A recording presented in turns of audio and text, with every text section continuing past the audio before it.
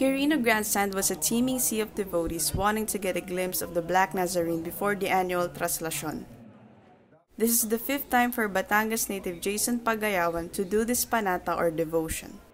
Like thousands of devotees, Jason braved the elements and the hardships to be able to participate in this Catholic tradition in his belief that his fervent prayer would be answered. Taon-taon, lagi po ako nandito. Yung iniling ko po na yung nanay ko po laging ligtas sa ibang bansa.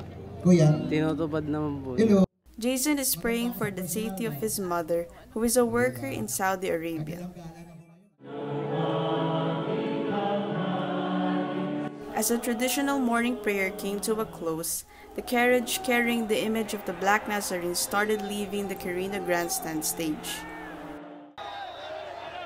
The carriage was supported by the so-called Andas Wall, which is composed of police officers, which is one of the changes being implemented by organizers of the Traslacion this year.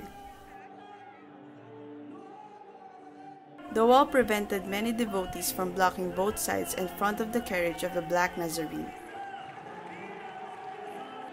The back portion of the andas or carriage carrying the statue was vacated to allow only few devotees to get near the religious image. Barricades were placed on the sides of Rojas Boulevard where the procession is taking place to control some of the devotees from approaching the carriage. Police officers also controlled the faithful from escaping the barricade.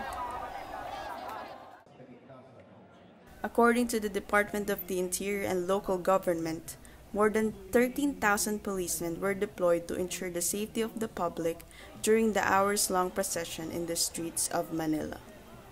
Consuelo Marquez, INQUIRER.net.